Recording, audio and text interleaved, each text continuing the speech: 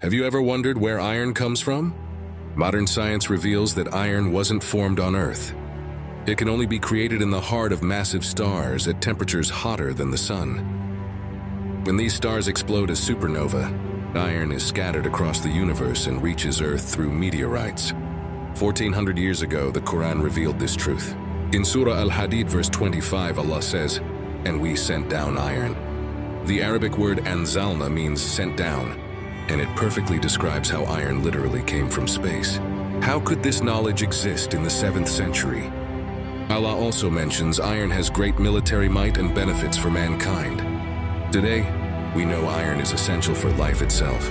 From building skyscrapers to carrying oxygen in your blood, to powering modern technology, iron is at the core of our civilization.